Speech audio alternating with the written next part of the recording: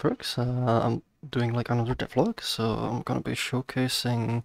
Been working on the settings for the tracker, so you can see I'm using full body right now.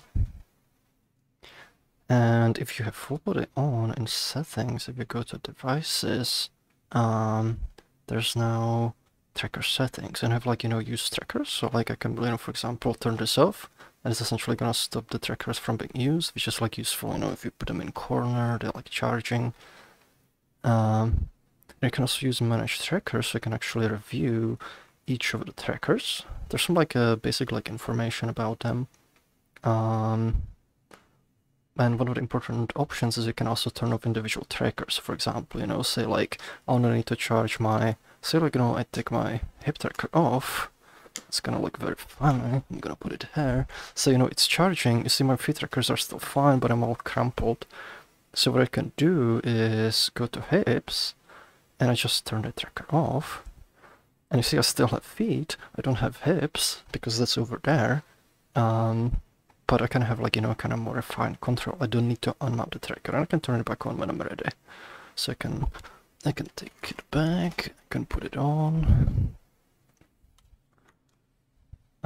Let's see, there we go. Put the name back on.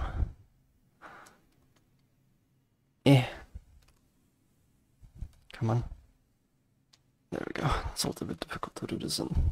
There we go, VR. Turn it back on. I go to hips again. There we go. It's gonna be some more information. We need to add all little bit things to show what the battery status is, if it's charging and so on. You get stuff your tracker ID. And there's also the mapping. And while this is a setting, you can technically toggle it. So I could do this and change it to toes.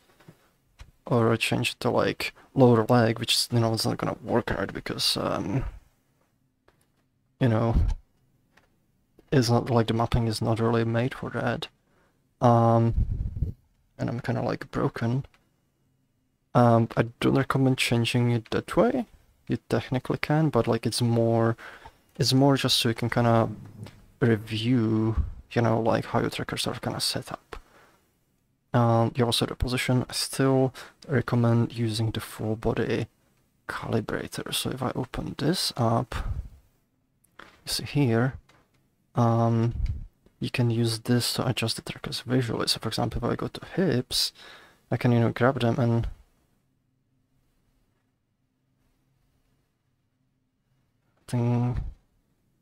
don't know, it's showing right away. Finish full body calibration. I need to reload this. Let's see. Match trackers. Don't know if this has updated value. You can also determine if the trackers use both in VR and desktop in case you wanna track, so you do have that option now too. Let me actually open this up. So I have this. Actually, I don't need to make sure.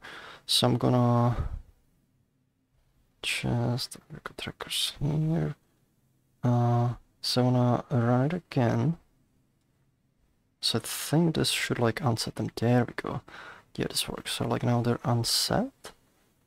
Oh, I think I know why it's not updating. I need to fix a thing. I'm gonna start tracker calibration. And this should assign them. I'm gonna keep this open just to see what happens. This is my time actually kind of testing everything, so I do this. There we go, they got assigned. So this works. The updating, it seems to work in here, but I don't think it's properly up. Oh, it's not updating the setting. I just need to fix that. I know what's causing that. But yeah, this is adding, some kind of more options.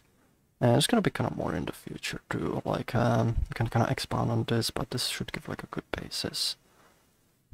So that's it for this devlog. It's gonna be in the next update. Oh, there's one more thing I should mention with this is one of the benefits of having this in the new setting system is your calibration will actually sync. So if you have your trackers, like, you know, use them like between two different computers and you move your VR setup from one to another, your full body calibration will be preserved between them. So that's pretty much it. I'm actually gonna do a thing. Trackers, I'm gonna clear them because I do want to restore it from my old settings next time I launch, since I messed it up. It does like convert like your calibration from the old system, like the first time launch. So thank you very much for watching, and see you in the next devlog.